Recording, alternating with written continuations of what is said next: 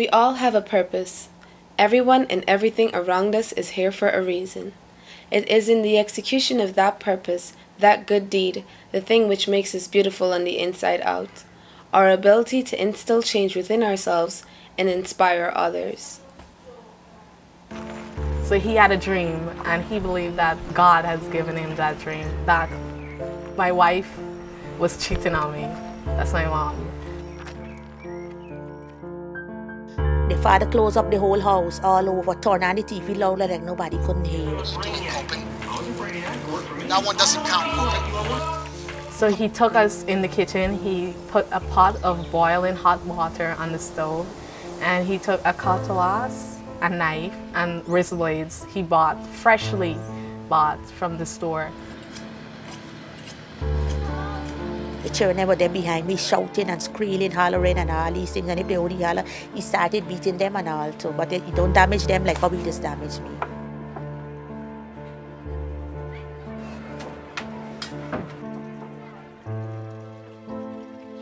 He didn't juke me no way, just marking my skin like this with a knife.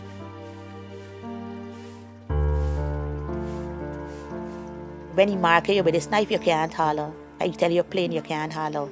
Don't make no noise on these things. In one day alone, I experienced something like, let me say about 35 to 36 cuts and chops in my body. Yes, I actually bleed out my entire body with blood. I guess he cut and cut until he couldn't cut no more of her. And when he was finished, he had a bottle of Gramazone poison, and he was going to poison all of us. He mixed it in a half-gallon ice cream container and give me to drink. No, he give one of the little boy to drink first, and I start to cry hard. When I start to cry, he give me a next chop. That is when I get it here. And I scramble the bowl out of the boy hand, one of the little boy, and by the cut all in the fingers and the hand and them thing, and so the blood slide. I lean the bowl to my mouth, but it didn't get my mouth. All fall on top of my stomach like this because the blood from my hand slide the bowl out, and that is how the poison get to throw away. That was like life in hell. I strive to be a beauty with a purpose. What you just witnessed was a series of events which commenced with a husband who had a dream that his wife was cheating on him. And what did he decide to do?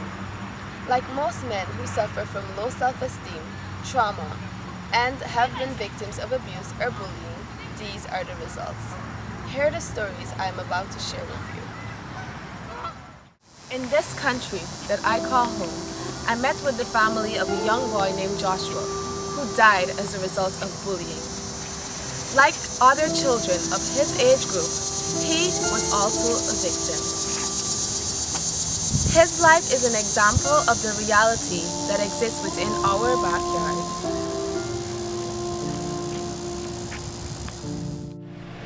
He's such a loving and warm person.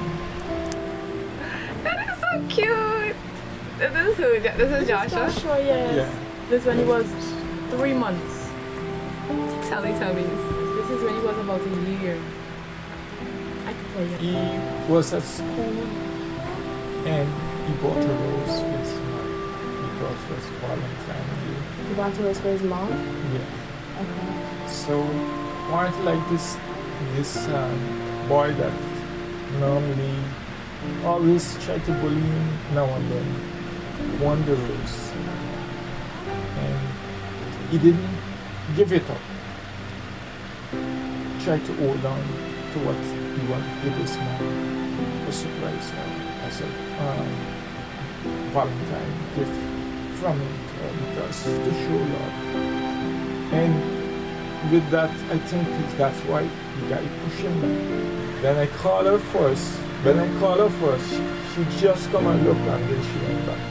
And when I called her back again, then she told me that Joshua don't have any pulse. To take him to Woodlands Hospital. When I get there, they ask me a whole lot of questions before they do anything. After like within half an hour, he died.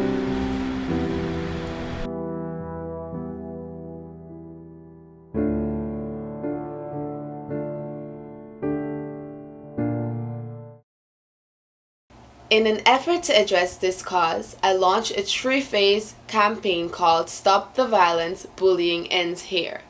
In the first phase of my project, I worked alongside my group CADVA, the Caribbean American Domestic Violence Awareness, and IMRAC. To bring about awareness on the topic bullying, we ventured into several schools around Guyana and held interactive sessions with the students of those schools. Through the use of skits and discussions, children were allowed to express their concerns, and some identified measures that could be implemented in the school systems to aid in the alleviation of bullying. These sessions were followed by the launch of Operation Billboard, a cross-country initiative which envisioned the use of billboards created by young talent in Guyana to help educate the public about bullying, its effects, and how we can help discourage the rise of this social ill. In the second part of my campaign, I partnered with the Bravo Arts Group in Guyana to launch an art competition with the theme Stop the Violence, Bullying Ends Here.